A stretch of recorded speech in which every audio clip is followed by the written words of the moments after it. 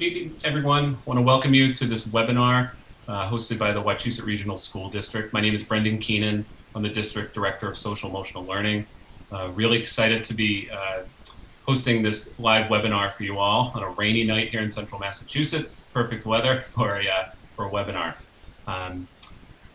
This topic is so important. The title is Caring for Your Child During COVID. Our two presenters, Dr. Jessica Griffin and Dr. Heather Forkey, are actually parents that live within our towns, within our 5 towns. And they're also speakers all over the country and all over the world, really, on the topic of trauma and also parenting. So they're going to talk about themselves. But the reason we're offering this webinar is really in response to our conversations with parents over the months of the pandemic.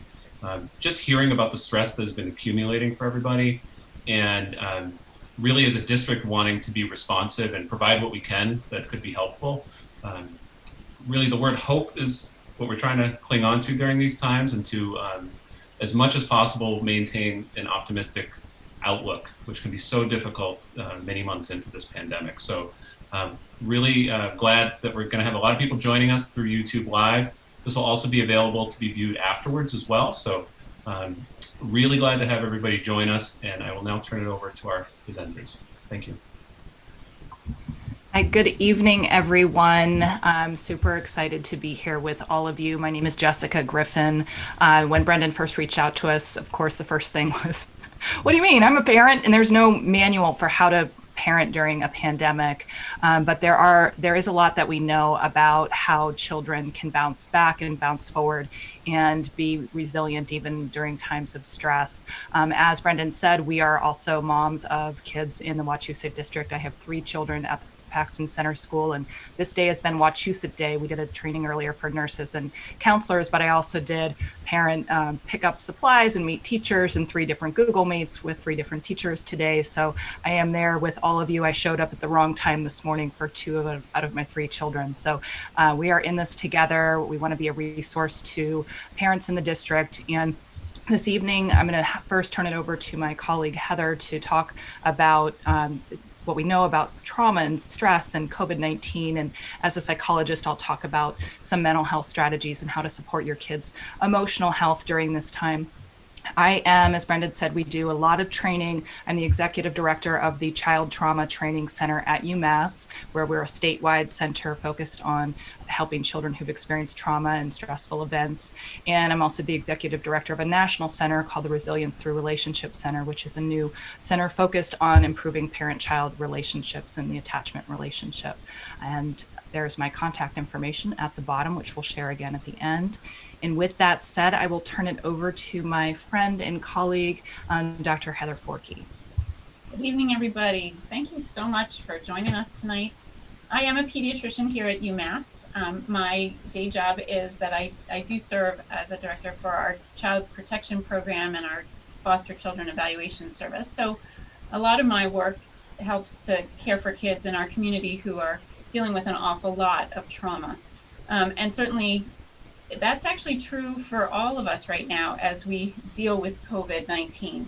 So we wanted to touch base on what we know about COVID-19 and COVID-19 in kids in particular, kind of a brief touch on some of the physical health issues, but really talk about what about this stress of COVID and some strategies to manage all of that. You know, there was this funny Facebook thing going on during COVID where they had a comedian woman who came on and she pretended to be a government official. And she was talking about the paradoxes really of COVID. She would say things, she said things like, of course, you know that everyone has to stay home, but unless you need to go out, then of course you should go out. And all stores must close, except of course the stores that must stay open. And all of us, all summer long, we're talking to each other in the neighborhood saying, what have you heard now? Is school open? Is school closed? What's going on? And that conflicting information has not just been around school, but it's really been about everything related to COVID. How should we be protecting ourselves? How should we be protecting the kids? Who is it most at risk? And what do we do, and what we learn seems to change almost every day. You know, we here in the medical community, we're getting absolutely conflicting information. Do this and the exact opposite at the exact same time. And I know that everyone has been feeling the stress of that. A big part of where the stress has come from is the fact that COVID-19 showed up and we in the medical community didn't know what to say. We were not familiar with it.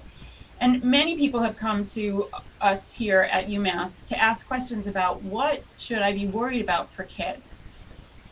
There is some basic information that we now understand. And so I am not here to present a long or extensive information about the immunology or issues of how we treat COVID. But I think it's important to know that children are at similar risk of getting infected with COVID as adults. But they don't seem to get very sick with it. So when kids get COVID, which is really much less common for them to get sick than for adults, they get fever, chills, cough, difficulty breathing, and tiredness like adults. Some kids get muscle aches, some congestion, runny nose, sore throat, headache, nausea, vomiting, diarrhea, and they also can get the loss of smell or taste. Those are the things that you've heard really in the news.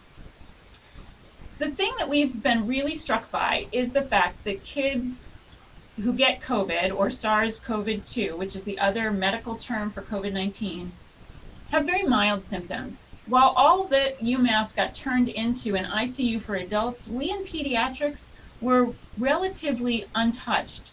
And in general, any pediatric patients who did get sick had a great prognosis and recovered within a week or two after disease onset. That also then has brought up, okay, so what should we do to protect ourselves and protect kids? And you certainly have heard a lot about hand washing, about social distancing, but masks have been the other issue. How to mask, what to mask, should I mask, do I have to mask, and how to help kids to mask. I will say, using cabbage as a mask is not recommended. Using cloth masks or using masks that we use in the medical setting are both ones that can be used. In general, cloth coverings should fit snugly around the side of the face, be secured with ties or ear loops, include multiple layers of fabric, but allow for breathing without restriction. And you want to be able to launder and wash them without changing their shape, because the idea is that you're breathing on one side, but they're also potentially, the mask is there to protect you from droplets coming to the other side. So you want to keep them going through the wash and being cleaned. I think that there has been legitimate concerns about, well, what about masks in kids? I can't keep a mask on a child, and I'm afraid that this isn't going to work for my child, or that there are issues around masking kids. And we're going to talk more about those issues in terms of stressors and in terms of how we perceive danger and threat. The physical act of wearing a mask is recommended by the American Academy of Pediatrics for kids 2 and up. And certainly keeping a mask on a child is a challenge. I think one of the things is that, like everything else, we want to apply reasonable behavior. If your child is someone who can tolerate it and keep that mask on, in general, it's a better idea to do so if they're out and among other people. But what all of this does is lead to a huge amount of stress on kids and parents. Me, like you guys, are at home with our kids way more than we were before. Many people are working exclusively from home and trying to do that while trying to juggle kids and their needs. And that has impacts on the kids' stress level and impacts on our stress level, and we're feeding each other in terms of those stressors. And so everybody is dealing with anxiety. This sense of what's going to happen in the future, what can I expect for injury and illness, what can I expect economically, what can I expect academically, what can I expect from the mental health that this is impacting on us as adults and on our kids. And it can really feel overwhelming. And there's some legitimate reasons why we feel that way. But the flip side of this is that this also provides an opportunity for kids and parents. One of the things that Jess and I talk about a lot with in the various settings that we're in is that resilience is really always our goal for children. And we're trying to build resilience for kids in times of stress or calm. For a long time, people thought that resilience was something you either had or didn't have. But it turns out that resilience is not something you're born with or something that only a few people have. It's actually something that you learn and grow into.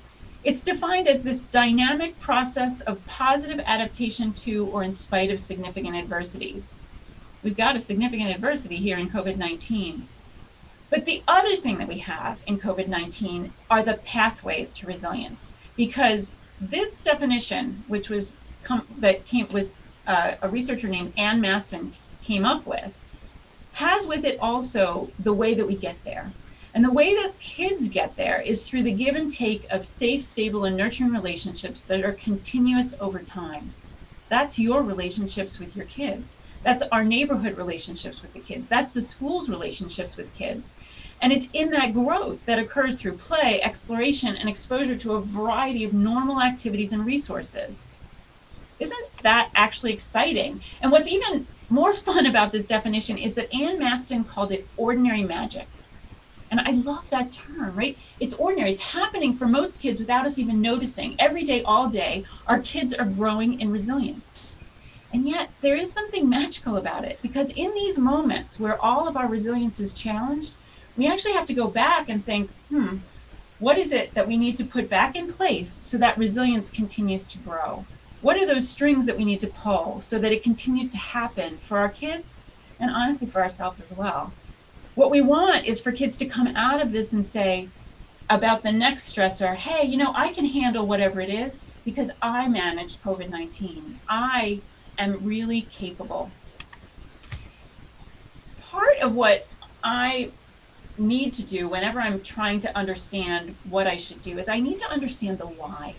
I need to understand, if people are going to tell me these are the things you should do, I need to understand why? What's going on behind that? And as we talk about some of the different things, strategies for helping yourself and your kids, understanding why we'd say that is a big piece of being able to do it most effectively. And one of the things that I think is really important for people to understand is that when we are dealing with all of this stress and anxiety, we are having stress responses. Now, most of you have heard about stress responses in terms of the freeze response. That's that deer in the headlights. Under some kinds of threats, we just stop and we can't move forward. And certainly for some people during COVID-19, it has been so overwhelming that they have been frozen by the horrible things that they've had to deal with. Another stress response that you've heard of is fight or flight. This is that concept of under a threat, you try to run away from it or fight it. And that is true, that many people are dealing with so much threat that they feel that they have to fight back or run from the threats. But we as humans use these actually as a secondary stress response, because for humans, freezing and fight or flight are not actually all that effective. So think about the threats that we're usually talking about when we deal with severe danger. We're talking about a tiger chasing you, right? If you freeze or you try to fight or you try to run, if it's you and a tiger, usually the tiger's going to win, especially if it's a child or if someone with children. You're not going to be effective at fighting or fleeing. So actually, we as humans evolved and we developed a much more useful stress response called the affiliate response. It's also called tend and befriend. And what that means is that under threat, we actually look to each other and we say, hey, I got a bad thing going on here. And can anybody help me with this? We look for cues from the people around us. And when we see that there are people who can help us, our stress actually drops. But if we look left and right and there's either nobody there or the people who are there can't help us or won't help us, we actually get more and more stressed. And so one of the things that's fundamental about what's happened with COVID-19 is that it's knocked us out at the affiliate side, right? We've been kept away from the very people that we need to turn to provide our safety and security. We've been locked away from them. For our kids, however, they can look left and right and find us. So how can we provide that affiliate support for our kids, and how can we seek it out and get it for ourselves so we can come back to the table and address these stressors in the most effective way with the affiliate response. You know, there are ways that we need to be able to look at situations to perceive safety when our brains are shoving us down into our lower primitive brain and telling us to be afraid, be afraid, be afraid. That's happening for us as we turn on the news, as we listen to what's going on, as we get confused by all the different things that we're told. We actually lose our sense of safety and we go down into our lower brain. What that means is that you're in the part of the brain that doesn't allow you to think, that doesn't allow you to do the things that are the most logical. And so how can we look and try to perceive safety? How we perceive safety as humans most effectively is in the connections with others. That we look for safety in the people that are around us, because that is the most effective way for us to feel safe. And so what we want to do for ourselves and for kids is to make sure that we're doing all we can to promote those connections. In pediatrics, we talk about stress as being positive, tolerable, or toxic stress. You know, all kids experience stress. It's not that kids go through life without stress. It's that most stress for kids under normal circumstances is a positive stress. Those are things like an exam at school, or playing in a game, a soccer game, or a baseball game where they have to perform. Those are things that challenge kids and allow them to grow and to move on to the next thing. There are many things that kids experience that we would consider tolerable stresses. These are things that can be pretty bad. Things like a grandparent dying, or a house fire, or potentially COVID-19. They are pretty bad in and of themselves, but they get buffered by supportive relationships. It is when the stressor is bad, but there is an absence of protective relationships, that stress becomes toxic to kids. When it becomes such a stress that it begins to impact their brains and bodies in ways that are significantly negative and can have negative impacts throughout the lifespan. And so again, we come back to this concept that we have to keep kids in these protective, supportive relationships so that we can turn down the impact of this stress and turn COVID-19 from a stressor into an opportunity not just to bounce back, but to bounce forward. One of the easiest ways that we have to do this is to use our 3 R's, not the 3 R's for school, but reassuring, restoring routine, and regulating. One of the things that kids need to hear from us all the time is that they are safe, they are safe, they are safe. You know, think about when you have felt the most at threat. You have looked around you and said, is there someone here who can assure my safety? In COVID-19, you may have turned to the doctors to say, are we safe? If you're on an airplane flight and you start to feel turbulence, you listen for, is the pilot telling us that we are safe? We need to hear and know that we are safe in order for us to move on. If we know we're safe, we can get out of that lower brain. And for kids, this can be done through words, telling them that they are safe. Saying, we've got this, we're under control, we can manage this. This is something that we know how to handle. Those are important messages that kids get. Kids also get messages of safety through our touch, that we give them pats and we give them hugs and we show them, you're safe here, I got you covered. Sometimes we do things like create tents and forts, little places where they feel even safer. More we can do to make sure kids feel safe is an important piece. Some of that safety comes especially from routine. Routine is so critical to our days because it takes away from the stress parts of our day all the things that are going to happen all the time. So having a wake-up routine, having a bedtime routine, having a homework routine, having a dinner routine, those take away from our conscious brain all the things that we can put on autopilot. And they tell kids and adults that the world is predictable. Predictability is a huge measure of safety. So the more we can get back to routines, even for teenagers, is so important. The last R is regulating. Regulating is a combination of understanding what your emotion is and then being able to manage it. And we're going to spend a fair amount of time talking about some ways that we can help kids to name and identify their feelings and then to bring them back a notch. So let's think about some of the symptoms that perhaps you and I and our kids have had during COVID-19. Not sleeping is a big one, and there's some real good physiologic reasons why we're not sleeping. When we leave the affiliate response behind and we get pushed over into fight or flight, another part of the brain that gets stimulated is what's called the reticular activating system. This is that part of your brain that was developed when we lived in the wilderness. And if there was a tiger pacing outside of our cave, it was not a good idea to go to sleep. And so when there is a threat out there, our brain turns on and it says, don't go to sleep, don't go to sleep, don't go to sleep, you're in danger. And this has been a huge thing during COVID. In fact, they have a whole new diagnostic term called COVID-related insomnia, because it has gotten into our brains and it's turned our reticular activating systems up. It's happened for kids too. And so many people are having difficulty sleeping.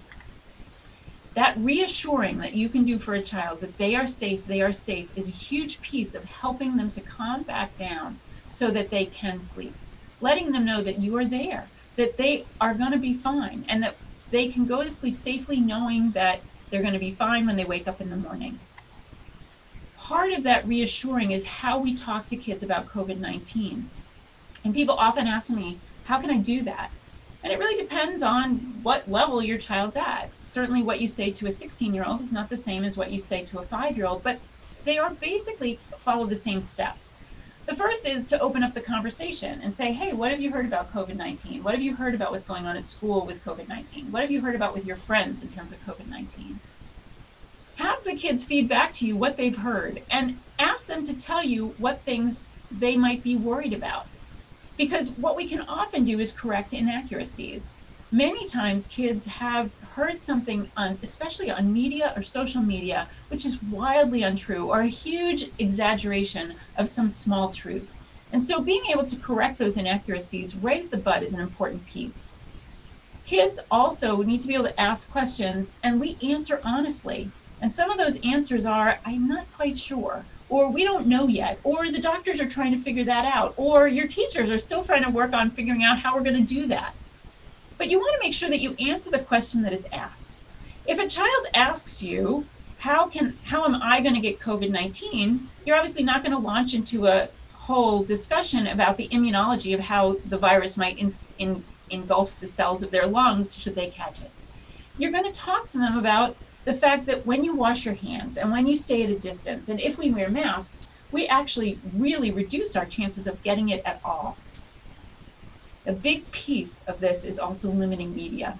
You know, the media gets paid to stimulate our lower brain. The media gets paid to make sure that we feel fear so that we continue to watch. It's actually not getting paid to stimulate the higher part of our brain. And so using media in very small doses is really important. And then getting back to those routines and the regulation pieces that we're going to talk about is a really important part of all of this reassurance. Again, getting to routines as quickly as you can now, especially around school starting, getting back to a bedtime routine, getting back to a dinner routine, getting back to a nighttime bedtime that kids definitely go to.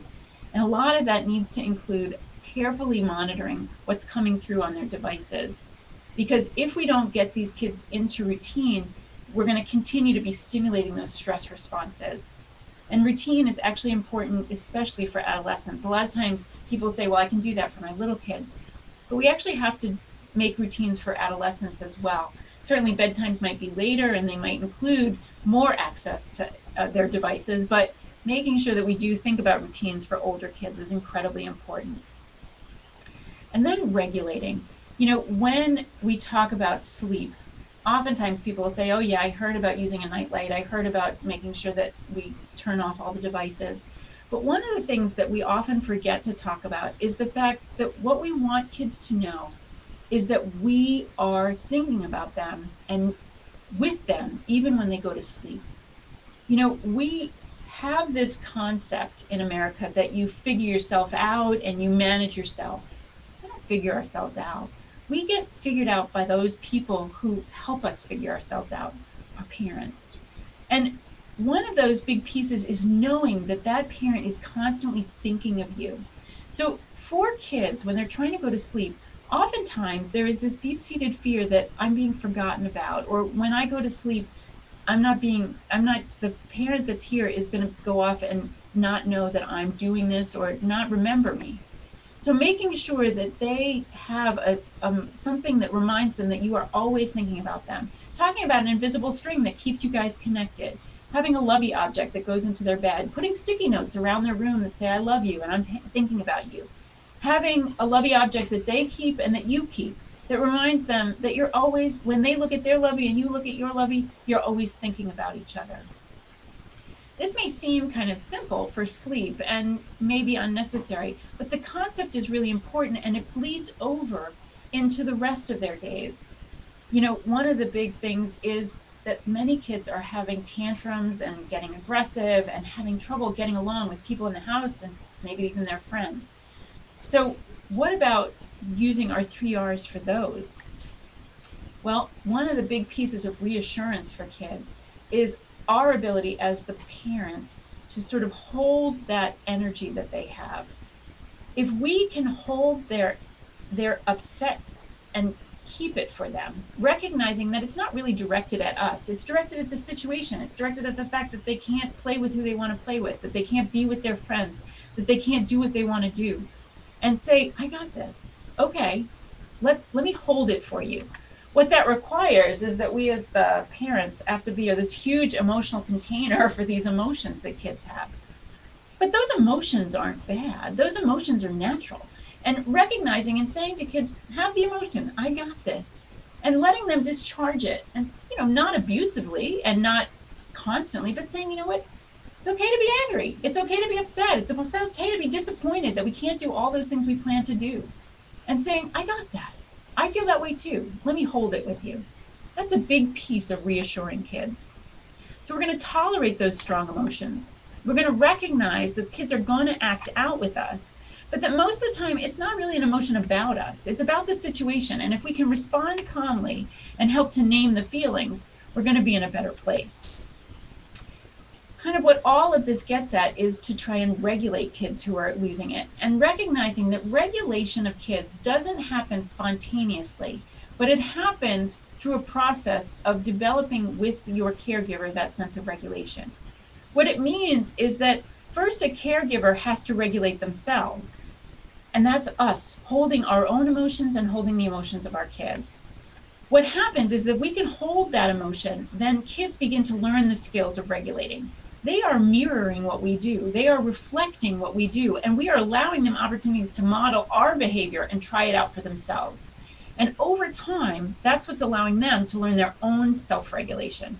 That process is stepwise. This also gets back to that concept of keeping the mind in mind. You know, as I mentioned, in America, we have this false concept that you figure yourself out. Well, when a baby cries, we pick up the baby and we say, oh, you're hungry. And the baby learns, oh, this is hunger. And when the baby gets fed, they learn, people help me with being hungry. And when a little kid gets frustrated and we come up to the child and we say, hey, you're frustrated, buddy, let me help you. The child learns this is frustration and people can help me with that. Well, imagine the kid for whom they cry and adult says, oh, would you just shut up? You're so greedy. A child learns that this feeling is greedy and no one helps you with that. And similarly, if a child gets frustrated and they get told, what are you, stupid? You can't figure it out? They learn something very different about themselves. They learn that they can't manage this situation and they can't grow from it. Well, being frustrated during COVID-19 is not exactly that severe. How we respond to kids in their frustration, in their moments, allows them to begin to see themselves as capable and the world as manageable. And those are the things that we want them to have from this moment that we can give them in each and every interaction. That is co-regulation. And that is the critical gift of this time, is that we have so many moments day to day to do that. So it really matters how we manage ourselves so we can co-regulate kids and kids can learn that self-regulation. I'm going to turn it over to Jess so she can talk more about how we do that. Great. Thank you, Heather, for all of that wonderful information, and the medical background too is really helpful. I'm going to talk about what regulation looks like and different ways we can calm that stress response in children. And I understand that some of you may have very young children, others have teenagers, so we'll try to mix this up a bit if we can. Next slide, please. So with regulation skills or relaxation skills, any sort of stress management tools or techniques, this is going to be individualized. What works for one child may not work for another, and that's okay. Try a few things out and see what works best for them. I'm going to share some resources and some different suggestions, but as you can see, it's very small on the screen here. There are hundreds of ways in which you can calm that response system down, that stress response system down in the body. And that's really what regulation is about, in calming that stress response through these relaxation skills. And one of those, the Sesame Street photo you here see of Elmo, that's Elmo's belly breathing. So for parents of young children, if you go on sesamestreet.org or sesamestreetincommunities.org, or just Google or YouTube, Elmo belly breathing, there's a cute belly breathing video that's really easy to use with kids. I've used it with my own children. I'll share some apps later on as well. Next slide. And so mindfulness, you all have heard about mindfulness and how important that is. And there's a lot of scientific backing for why mindfulness works, but it doesn't have to be that complicated. You can do a mindfulness technique in 30 to 60 seconds. And I'm going to talk through a number of these relatively quickly, but these are things you can do in order to calm that stress response in children. And by the way, it works in grown-ups too. So something like what we call progressive muscle relaxation, which is where we squeeze our muscles. So pick a muscle group in the body and squeeze it really tightly, hold it to count of 5. You can do this with your kids or teach them how to do this. And you squeeze that, squeeze that, squeeze that, and then you let it go and notice the difference between the tension and relaxation. And you repeat that exercise throughout your body. By the way, there are also some great progressive muscle relaxation exercises on YouTube or videos that you could use with your children as well. Belly breathing. This is a very simple technique you can teach to even very young children through adulthood. The idea is you put your hand on your stomach and one hand on your chest, and you're encouraging kids to breathe in from their stomach. So inflate your tummy like a balloon, and then you breathe out, deflate. Another technique I'd love is breathe in like you're smelling a flower, hold it, and then blow out like you're blowing out candles on a birthday cake. And have them repeat that a few times. Having a mindful meal. So many of us, and I'm guilty of this myself, we're making dinner, we plop down in front of the TV, we're watching a movie together, and we're all eating our food, but we're not really focusing on that meal. So having time where you sit and notice your food can be another way to encourage that relaxation response when you're eating. Meditation, there are some wonderful meditation apps that are available. Just getting in a comfortable, relaxed position, finding something you can focus on, like your breath. This is where I think those apps can be really useful, especially for teenagers, where constantly on their phones or in their tablets. Instead of telling them to put it away, say, hey, I want to show you something. There's actually a really cool app on here. Did you know LeBron James is on the Calm app? I want to show you something that he's doing to get ready for big games. It's actually something you could do too to help yourself perform better or calm down, etc. Blowing bubbles is another way to use that slow, controlled breath that can help to calm the body down. Coloring, focusing on, many of you have seen the mandalas and other coloring books, encouraging kids to color and focus on designs. Music can either up-regulate you or down-regulate you. So children, you can have them listen to a song, have them describe how they feel in their body and their mind, and then play a different type of music and see if they notice a difference between each song as a way to use music to help them relax. And the reason these techniques work, they're for different reasons. The progressive muscle relaxation is stimulating those proprioceptive centers in the brain, where doing deep breathing focuses us and helps to stimulate the vagus nerve. If all of you have had children, you know when your baby cries and you pat it on the back, they stop crying typically, or it slows down. They're focusing on that physical connection is calming down certain areas of their brain. So that's why a lot of these relaxation techniques involve that physical connection. Next slide, please. So here's just a few resources that are out there. There are a lot of different resources, but some that we really like. Belly breathing, like the one on Sesame Street that you can go online and find. Breathe, Think, Do is an app also by Sesame Street. And again, this is for parents of younger children. It's available for free in English and in Spanish. The Calm app is a great one. Calm, Headspace, 10% Happier are all meditation apps, but have different things for kids on there as well. Super Stretch is one that has kids have different yoga positions that they can do. Go Noodle is a website that has a lot of different relaxation and calming strategies. Relax Melodies allows you to pick songs or different sounds that are relaxing for that child, and they can customize their own sounds, and you could do that before bedtime or whenever they're stressed out. Breathe to Relax is another meditation app that you can choose, 2, 5, 7-minute time slots for them to practice breathing or listen to some sort of meditation. And then I mentioned already the progressive muscle relaxation exercises you can do on YouTube and other places. So regulation involves two tasks when it comes to feelings. We need to be able to identify what we're feeling and then modulate it, or figure out how we're going to either express or control that feeling. And when you're under stress, it's a lot harder to name how you're feeling. And that goes back to what Heather was talking about with what's happening in our brain when our amygdalas are firing. It's a lot harder to stop and say, oh, well, I feel really frustrated and worried right now. What we're trying to do with our children is help to give them the feelings language to talk about what they're experiencing. We know, and the research supports this, that the more kids have the actual feelings vocabulary to express how they're truly feeling, the less likely they are to use maladaptive, negative coping strategies or acting out behaviors if they have the words to be able to talk about how they're truly feeling. And the way in which kids learn that is by modeling, by watching us, and by us also intentionally teaching them different feelings words. And the schools are incorporating this type of thing into social emotional learning programs. But we can also do this at home for our children in a number of different ways. And kids will oftentimes go to anger as a default, and you all know what I'm talking about. All of a sudden you're in the middle of something and there's the tantrum and in the tears and they're mad, and that's all they can express, when really how they may have felt in that situation was embarrassed or frustrated, or they're really disappointed that they can't see their friends right now. And so part of that is giving them the language. Next slide, Heather.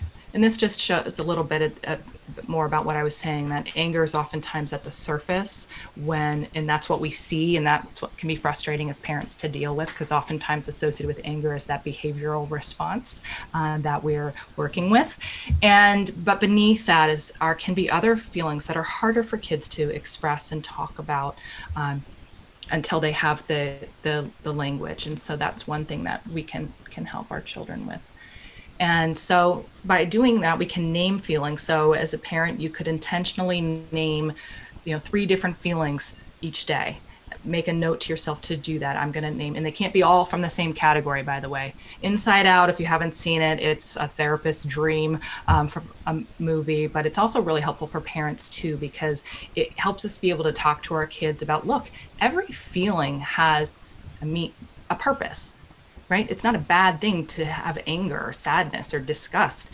Every feeling has a purpose, and it's okay to have those feelings. And you can have different feelings at different intensities. I can be mad, or I can be really, really mad. And so that movie actually helps us be able to talk with our children about different feelings. So I encourage you, if you haven't seen it, it's a great one to watch with your kids. And you can point out how the different characters each have a purpose. And so encourage you to name feelings in, let's say you're watching a movie together. How might the character be feeling? If you're talking with your older kids, name the latest Kardashian scandal. Well, how do you think Kim feels now that they're not going to be on the air? So whatever it is that your kids are into, use that to engage them in conversation about, and just start practicing using feelings words beyond just mad, happy, sad, and scared. All right, next slide. So behaviors, how to deal with challenging behaviors. And I know so many of my friends and myself and so many of us have noticed changes in our children once the pandemic hit, especially when they were doing the remote learning. Many of us are working from home and trying to manage things as well. And we're seeing more acting out behaviors in our kids, and that is normal. It's normal to see that in times of stress. And as Heather said, it goes back to regulation and including regulating ourselves. And what we really need to be doing is prioritizing the regulation of our kids even over academics right now. We are not all trained as teachers, right? We're parents first. And so the best thing we can do for our kids in order to help them learn is to help to keep them more regulated. And the way we can do that is to also to make sure that we are taking care of ourselves too, which I know is easier said than done when we're busy parents working from home, trying to figure out how the heck we're gonna do this.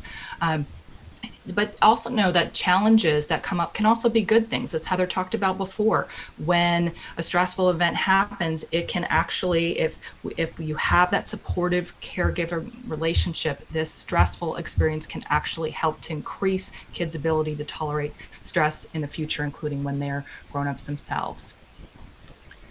So we use the CDE of addressing behaviors. So starting at the beginning, we're going to use the CDE. So the C would be curiosity. As I said earlier, if we think about our kids' behavior, every behavior has meaning. What are they trying to tell us? Putting our detective hats on and knowing that our behavior is oftentimes connected to a feeling that we have or a thought, what we're telling ourselves about that situation, such as, you know, I'm never going to see my friends again, or not seeing my friends means I'm going to lose my friend group. And then we might feel rejected, upset, anxious, lonely, and that might impact our behavior. Maybe we become more withdrawn. Maybe we're acting out more at home with our parents. And so what we want to do is really explore what the behavior is instead of, and I know this is easier said than done, reacting immediately to that behavior. Take a step back. What is Johnny trying to tell me right now? And trying to explore it more with our detective hats on. And the expression we like to use is, let's get curious, not furious. And we have this cute little cat here. As parents, as caregivers, if we get curious, not furious, if we avoid reacting, we can get a better understanding of what our children are really trying to tell us right now with that behavior. I have one of my children who had a really hard time doing Zoom, and she would get very upset whenever we had a Zoom meeting, and she'd push the computer away, she'd snap at me, she'd have, get really sassy. And I'm like, it was driving me crazy because I'm trying to get work done and I'm in the other room doing, talking to people and trying to run our programs. And I kept checking in with her, and it was frustrating, and I found myself losing my own temper. And then I started to think about it, and we sat down and talked. And for her, seeing her friends reminded her, she's my social butterfly, seeing her friends reminded her of a loss, that she can't have that right now. And so we sat down and talked through that. But it was a really good example for me that we're all going to have a tough time right now, and I've got to kind of shift my approach with her too and get curious about what is she trying to tell me when she pushes that the computer away or doesn't want to jump on her Zoom calls. And then the D, distress tolerance. We're helping our kids manage their distress. Kids can't do it if we can't manage our own distress. And it's a stressful situation we're all in. We're all trying to figure it out. And so we first need to check our own emotions first and how we're responding. Sometimes what I'll do if I find myself getting distressed, and we coach parents about the same exercise or technique, put your hand on your heart, starting to get upset. Okay, what do I need in this moment? What does my child need in this moment? And then what do we need? So it's a 3-step process. So what do I need in this moment? Put my hand out here. What does my child need? And then think about it in your mind, bringing those two together. What do we need for the two of us together? So we first have to check our own emotions, managing ourselves before we can assist our child. That idea, put your own oxygen mask on first before assisting your child. And so we can do that by connecting with our own friends, our own support circles, asking for help when we need it. Encourage you to connect with your child's school and teacher, and they're trying to learn how to do this just like we are too. And reaching out and doing that affiliate response by connecting with other people is one way to manage our own stressors, and doubling down on our own self-care and really taking care of ourselves so we can take care of our kids. Next slide. And then the E, encourage purposeful action. So once a caregiver, once a parent has gotten curious and not furious and has demonstrated that they can tolerate distress, that we can do this, we've got this, we're going to do this together, we're going to get through it. I don't have all the answers, but we're going to figure it out. Then they can help the child do what we call encourage purposeful action. And when everyone is stressed, we don't know what that action might be. But going back to the basics, when the caregiver has addressed their own distress, their child's distress, we can then figure out what that plan is going to be and help our kids be able to create the narrative about this experience. So we will look back on this time and say, remember when that pandemic happened and we were all stuck at home and we didn't know if we should get takeout or not get takeout and who we should, talk with and who we can't talk with. How kids tell the story does matter. Our narratives matter, and we can help our children with that. We are creating this road right now as what it's going to look like. We don't know exactly, but we can help our children.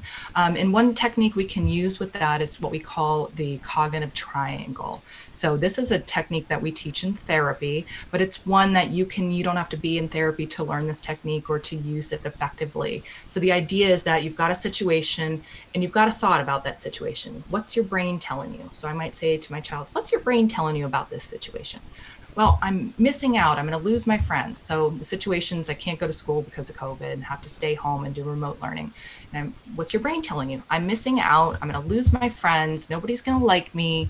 And so now here we go. So, well, how are you feeling about that? What's that feeling? When you have that thought, I'm missing out. I'll lose my friends. Nobody's going to like me. I might feel worried or angry, sad, disappointed, frustrated. We can help them to add to that list. And what might your behavior look like if you're feeling worried, angry, or sad? Maybe they become more withdrawn. Maybe they're staying in their room more often. Or maybe they're lashing out at their parents or fighting more with their siblings, being a lot more aggressive with their siblings than they used to be. So the idea is that you can change the way you feel and what your behavior looks like. And this children, even young children, can do this by changing the way you think about a situation. So if you change your thought, just like you might change a baseball hat, you can change the way you feel and what your behavior looks like. So we'll practice that on this next slide. So same situation, we can't go to school because of COVID-19. But what's a different way we could think about that same situation? What's a different way our brains could tell us about that same situation? You know what? These kinds of things have happened before. Children all over the world are affected by this. It's not just me. I get a chance to spend more time with my family. I've had a lot more time outside this year. I will be able to see my friends again. This is temporary. Doesn't feel like it right now, but this is temporary. So if you have any of those different thoughts, whether it's this is temporary or I get to spend more time with my family, how might you feel? Well, I might feel more appreciative, relaxed, content, happy, grateful. Not those same feelings I had before. Maybe I'm still a little anxious about everything, but it's not going to be the same intensity. And so if you're feeling more appreciative and happy, what might your behavior look like? Maybe you are engaging in what we call approach behaviors, reaching out to other people. Maybe you write a letter to friends or try to FaceTime them or talk to them on Facebook Messenger or figure out how to do a socially distant play date with friends or family members, calling up grandparents, etc. And one other skill I wanted to talk about for when you don't know what exactly to say to your child. Reflective listening is a trick they teach us in How to Be a Therapist 101 school, and I'm going to teach it to you. And what we want to avoid doing is, if our child is struggling with a problem, jumping in immediately and solving that for them, because that doesn't teach them problem solving skills. But what it also does is sometimes if you jump in right away and try to solve the problem for kids, they don't feel heard or like, mom gets me or dad understands me. So the first thing we want to do is stop what you're doing. And if you can't stop in that moment because you're cooking dinner and responding to 15 different emails, which I'm known to do myself, what you're saying, Carter, sounds really important. Give me a minute and let's sit down at the table and talk about it. And so getting down, sitting at their eye level if you can, at a table or someplace where you can get more at eye level, so that you're giving them that eye contact. You're paying attention to them. They're saying, okay, Dad gets me right now. Mom understands me right now. You continue to pay attention, and instead of jumping in and trying to solve the problem, you stay neutral. Even if it's hard to do that and you have to put your poker face on, remaining neutral, you're nodding, you're listening. And then the next step would be you're actively listening. So you're doing that nodding, listening, and getting ready to paraphrase back to them what they said to you. And when you paraphrase back to them what they said to you, you know, Jack, what I heard you saying is you were really frustrated when you couldn't log on this morning. Do I have that right? When you rephrase and empathize with them, what you want to try to do is point out a feelings word, how that child might feel. If they say, I felt really upset, then say that back. Or you could say, gee, I wonder if you felt frustrated, angry, or sad. Continuing to listen to them and then ask them, do I have that right? So again, Jack, what I heard you saying is you felt really frustrated when you couldn't log on this morning and see your friends. Do I have that right? And they could say, well, I wasn't frustrated. Okay, help me understand what you said. So you're reflecting back to them what they're saying. The idea is you don't have to solve the problem. The ultimate goal is for children to feel understood, like you get me. We want to, especially when kids are under stress or have when that stress system is activated, nothing that you're saying at a logical level is going to kick in. You've got to connect before you redirect them. If there's a behavioral issue, the same thing. You connect before you redirect. And this is a skill that you can use for younger children through adulthood with your significant other.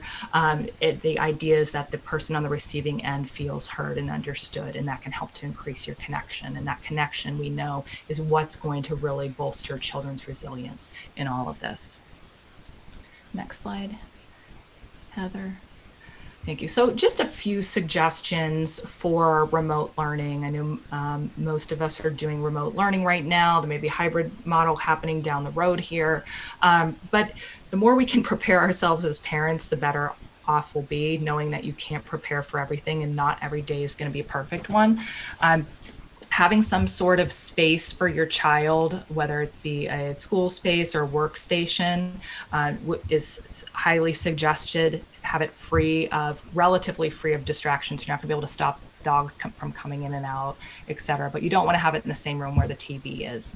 And maybe do a practice run, if that makes sense. Have a charging station at night, or unless they have a place where they can just plug it in and keep it at their school space or workstation, that will save you a lot of headaches.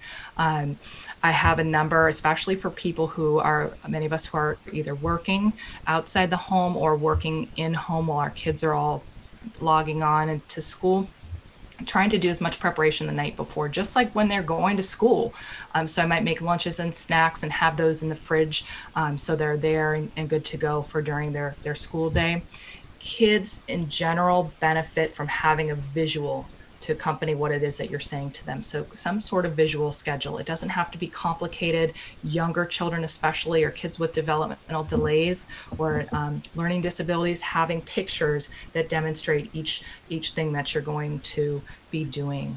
So it could be, wake up, we have a picture of a sunshine, eat breakfast, a picture of food, or you could even make this together over the weekend, make it some sort of picture where you cut out pictures from magazines, but have that schedule so they know what to expect. You don't have to have everything scheduled on 15-minute increments, but again, back to that idea that routines can be calming for children. Stay connected with teachers. That affiliate response also applies to working with teachers and working with the school, finding allies in the school that you can connect with if you're struggling. As a parent, if your kids are struggling, I encourage you to reach out to the school and let them know what you're struggling with. If you don't tell them, they don't know. So encourage you to do so. And then the last thing on here, and part of it's out of my own headaches, dealing with the internet, having to call. You may have to call the internet company a few times to have them reset if you're having problems with your Wi-Fi. We've learned that here, and some friends have learned that the hard way. So making those calls before next week will probably help you out a lot. Sometimes kids don't have to there are some parents who want their kids to get totally dressed up in their school uniform, and you want them to be comfortable. It might help just for the shift to change into school clothes so they're not sitting in their PJs all day like we all were doing in the spring, but some sort of, getting ready for school just to help them change their mindset about what's coming next. And then having some sort of check-in with your child, where you're checking in at the beginning of the day. What do you have coming up today? Do you have what you need? And then a check-in at the end of the day. And this holds true for adolescents as well. What did you talk about today? What do you have to do for tomorrow? What did you learn today? Have them show you your work so you're also feeling connected to their work as well. And even if they're operating pretty independently as adolescents, you still want to do that check-in. Younger kids, they're going to be checking in with you even before you check in with them. And then managing screens, just a few suggestions. Screen time can be hard on all of us. You want to check and make sure the dimness is comfortable for your child, that the space that they're sitting in is comfortable. They're probably going to want to wiggle, things like that. Teachers are much better at handling some of this than we are, and we'll encourage breaks and stretching and things like that. Encourage them to, and older kids will get this easier than younger kids, the 20-20-20 rule. So every 20 minutes for at least 20 seconds, look 20 feet in front of you at something so you can stare outside a window just to take a break from the eye strain. So every 20 minutes for 20 seconds, stare at least 20 feet out away from you can help with that eye strain as well. And then a few more things on routines, and just a way we can help our children with creating routines. Having a family night during the week can create more predictable routines. So maybe Tuesday night is going to be game night, or Tuesday night can be taco night, and Wednesday night's game night, and Thursday night is Disney movie night. After, it's a way to celebrate all the hard work that they've done with learning, but having some sort of routine. You don't have to have a night theme for every night, but if you have a couple of nights dedicated to a certain activity each week that kids can come to predict and rely on, that can be helpful. Having a bedtime routine starting now. My oldest has been living his best life this summer, but starting that bedtime routine now so that they can get in a place where they're able to wake up at the same time each morning and they're not overly tired. Starting to wean them from screens earlier, especially if they're doing a lot of screen time now, they're going to be on screens for school. Weaning them off of screens in the evening, as many of you know, is strongly suggested before kids go to bed, at least an hour or so before bed, not having screens on. Heather mentioned earlier, not keeping the news on and running in the household, just that constantly hearing about COVID and other things that are happening can be more anxiety provoking for children, for parents too, by the way. But paying attention to how our kids are sleeping. If they're not sleeping well, it's going to affect all the different areas of their functioning, emotional, behavioral. Kids that aren't sleeping well are more dysregulated. So if that continues to be a problem, encourage you to use those relaxation skills, practice them together in the evenings, do sleep hygiene, like turning screens off at least an hour before bed, maybe even earlier for some kids. Dimming the lights in the house an hour before bed can be another strategy. You could listen to music, have some sort of bedtime routine. If you haven't started one up again, it's a good time to start. And then if they're really struggling with sleep, encourage you to contact their pediatrician to talk about what those options may be. But relaxation skills, regulation skills can help quite a bit with sleep, especially if kids are feeling reassured and safe. They will tend to sleep better. And celebrating that first day. So making sure, just like we'd celebrate the first day of school and there's a picture at the bus stop, we still want to have those routines and traditions. It's going to look weird and it's going to look different this year. Maybe they have masks on. Maybe they're going down to the bus stop but not getting on the bus, but doing the socially distant picture with friends. Some way to celebrate that first day. This is still a big deal, even though it's not the way we want this to be happening. We want to make sure we're celebrating these successes and celebrating some, this is still a big deal. It's the first day of school coming up. And then last random note here is for kids who are on social media and your teenagers who are checking Instagram and Facebook and Snapchat and all of it. It might be helpful to limit their number of check-ins to a certain number of times a day, like have them, social media time 3 times a day, whatever works best for your family. The reason for that is you can get so caught up in the scrolling that can end up cutting into their time, into their sleep, and in their ability to get their work done that they need to get done. And then lastly, not expecting perfection. We're still figuring out how to do this. There is no manual for how to parent during a pandemic. It's not easy on anybody. Just know that, as Heather had said earlier, kids can adjust to new routines. They learn, the first week of kindergarten that things are different here, and they get used to it, to routines, and they can adapt. So we've got to give them some credit for that. And then seeking help when you need it. If you find that your child is really struggling, seeking help, whether it's from schools, teachers, or mental health providers, making sure you seek that help, including for yourselves, whether it be reaching out to friends or family members for additional support or assistance, or even talking to somebody professionally, and not forgetting those 3 R's. So if you remember anything from today, those 3 R's are the ways in which we can really help to promote children's resilience. That's reassuring them that they are safe, that they're loved, that the grown-ups are doing everything we can to figure out how to make the most out of this, and we will get through this. Those routines, having some sort of structure, predictability, things that they can expect, things that they can count on. And then lastly, those regulation skills. So giving them the language for feelings and being able to employ relaxation skills to help to calm their bodies down. And then I wanted to let you all know about a service that we have. So the Child Trauma Training Center, we have what's called Link Kid, which is a statewide referral system. We started piloting this back in 2012 in Worcester and Hampden County, and we're now statewide. And this is specific to children who've experienced trauma and are symptomatic and in need of mental health services. So we work very quickly to try to expedite children into trauma-focused therapy if they have experienced some sort of trauma, whether that be traumatic grief and loss or other types of trauma and are symptomatic. And if they need mental health services, they can contact us. We do a trauma screen on the phone. It's run by multiple clinicians, and we expedite getting kids into evidence-based trauma treatment as fast as we can.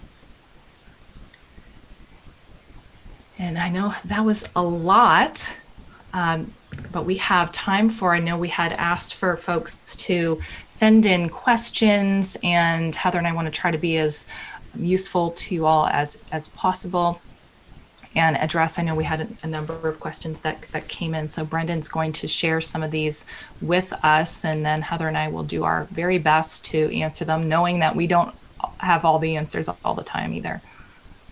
Absolutely. So I'll project that. Thank you both for that very thorough and timely information. This will be, you'll be able to look back at this and watch it, which I think will be helpful. There's so much important information in here. So thank you both so much. So I'll read the first question. When we observe heightened stress among grown-ups at home, how can we help shield our kids from that or help them process it later? So I'll jump in here. I think having increased stress and having kids see increased stress itself isn't bad. Kids know that we're human too. It's how we manage ourselves, making sure that we remember that kids are learning their skills of regulation from our skills of regulation. So want to make sure that if we're going to behave some way, recognize that what we do may be imitated by those kids the next time you see it. And so what you want to do is make sure that you're reaching out for support for yourself, using other affiliate sources for support from other people in your world. Is there a partner who can help you deal with stress? Are there neighbors or friends that can help you deal with stress? Can you discharge that stress with those people? Thinking about if the stress relates to your child, are there other adults who know that child that can help you discharge that stress? Is there a pediatrician you could talk to? Is there a mental health person? Someone from your faith community that can help you manage that? Of course, we're all going to have our moments, and helping kids to process it can also be a way to teach resilience. Look, mommy got so frustrated when I was trying to do work and I couldn't make our computer system work, that I got more upset than I usually do. What do you think you saw there? How do you think you would handle it if this happened to you? How else could I have handled it? Working with our kids in ways that allow them to see that we're human too, but also use it as a way to grow in their resilience and bouncing forward. I think those are also opportunities to, model for kids how, it's just as important to be able to learn how to say I'm sorry as it is I love you. I'm sorry that happened, and explain what it is that they saw. But I think it's a look at it as an opportunity to practice some of those skills. Thank you. Next question. How can I help my daughter cope with the unknowns? For example, we don't know when the pandemic will be over. We don't know when she will go back to school.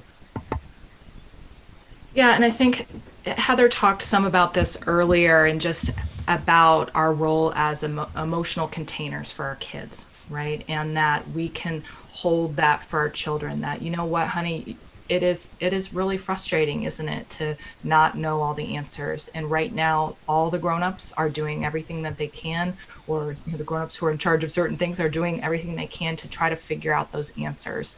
And there are a lot of things that we don't know, but here are the things we do know. You still are going to have this home. We are still going to be together.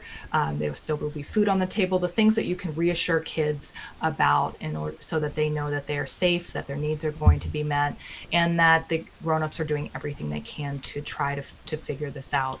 But then acknowledging how it may be frustrating. You know what? I feel frustrated too, and I wish it was different. I wish we could do something different. But right now, these are the cards that we're dealt with, and we're going to figure out how best to handle them together. Sometimes it's also useful to point out that unknowns are part of what trigger our fear response. We, as humans, do better if we know what's coming up. That's why routines help.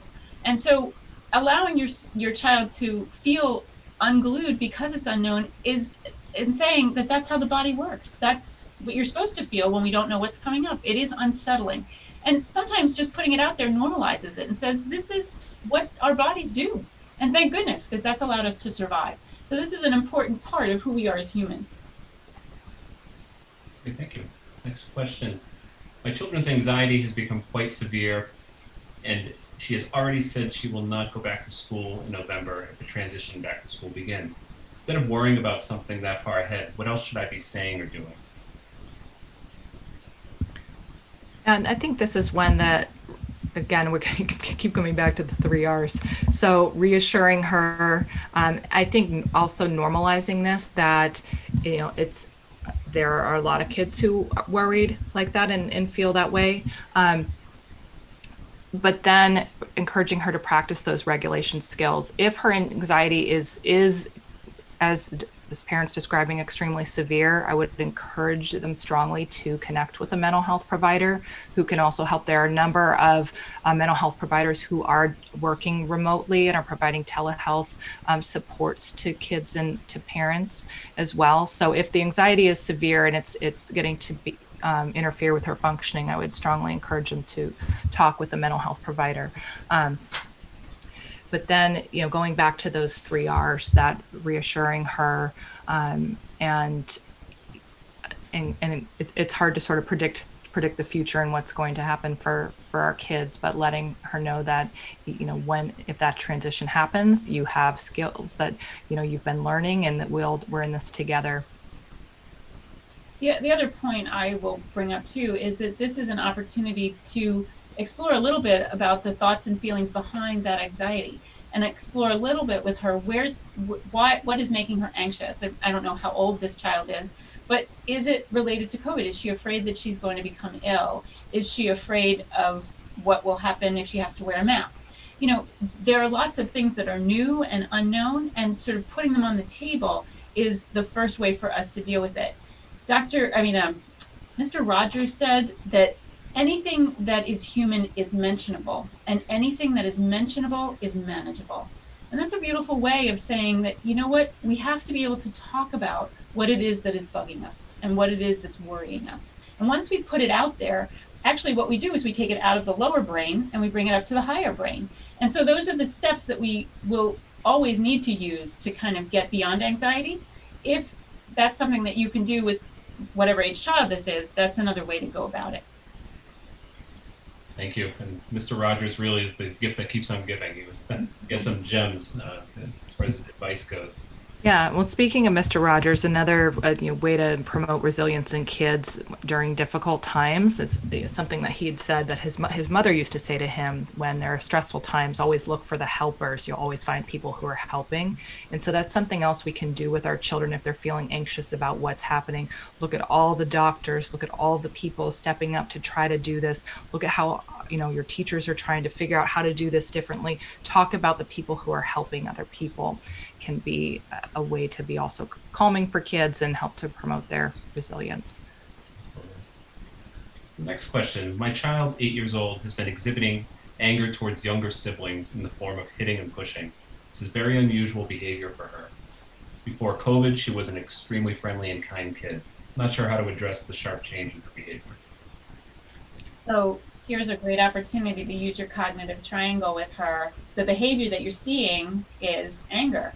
But really, having a conversation with her when she's calm, can't do it when she's angry because she's in that lower brain, but when she's able to have a conversation, sitting down with her and saying, when you were last pushing or hitting or doing that behavior that you were concerned about, what were you thinking about? Or what were you feeling?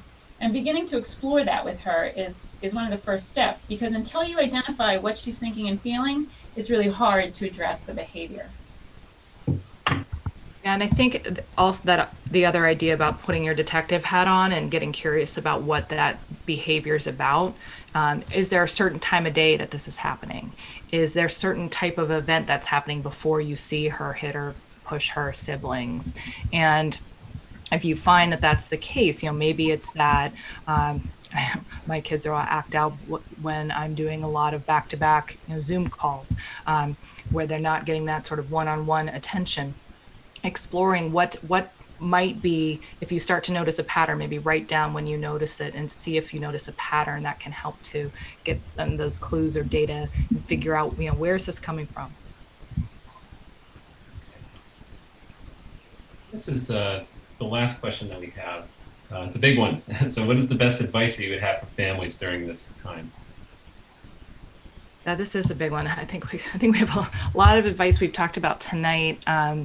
I know one thing that's been helpful, and we didn't talk about this yet, is this idea of special time in with kids. And this can look a number of different ways, but finding a certain time of day where, and it can be the same time every day, and if you have more than one child, it needs to be 3 different times, but where you spend just 10 minutes with that child doing some sort of activity that they pick. And it's predictable, it's the same time every day. It might be that you're playing Battleship and talking to one another. It might be that you're throwing the ball in the yard, talking with one another, or you're coloring a picture.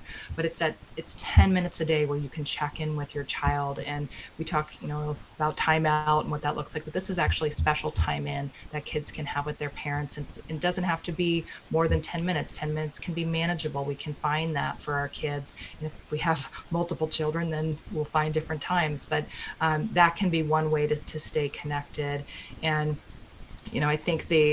I also think about what my pediatrician has always told me, even when my children were very little, that happy mommy, happy baby, that if we're taking care of ourselves, if we're regulated, the more we're regulated, the better off our kids are going to be. We can help to co-regulate them. We can help them to feel supported, understood, and connected, because it really is the relationship that's going to help our children be resilient during this really tough time we're all going through. And we can't solve all the problems right now for our kids, but we can help to increase their resiliency skills, and that's what's going to really help them in the long run from this stressful event becoming toxic to them and causing long-term problems, so that they can bounce forward like we had mentioned earlier. And I don't know, Heather, if you have different thoughts about this, but I think that you have hit it on the head. And I think what we're also saying is, remember to be kind to yourself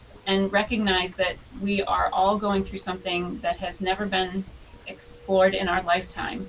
and that it really is about relationships, and that looking to each other, looking to your family, looking to the friends in your neighborhood, looking to the school, looking to your doctor, that's where we get our best support. You know, we have a saying in that we're beginning to understand better. It's not about what's wrong with you, it's about what happened to you. And how we understand what's happened to us is through our relationships with others. The more we can reach out for support, the better off we all do. Okay. With that, that will conclude our webinar here. I just want to take a moment to thank you both, Dr. Griffin and Dr. Forkey. I would say our partnership with UMass Medical and the Child Trauma Training Center is growing all the time. You've reached a lot of our staff and now many of our parents. I just want to remind you to everybody, we've had a lot of questions about, can I watch this again? Or if people came in late, this will be archived and you can watch it later. So if you joined after dinner, pretty soon you'll be able to go back. But thank you all for joining us, and thank you very much to our distinguished speakers. Thanks so much, Brendan. Take care, everybody. All right. Take care all.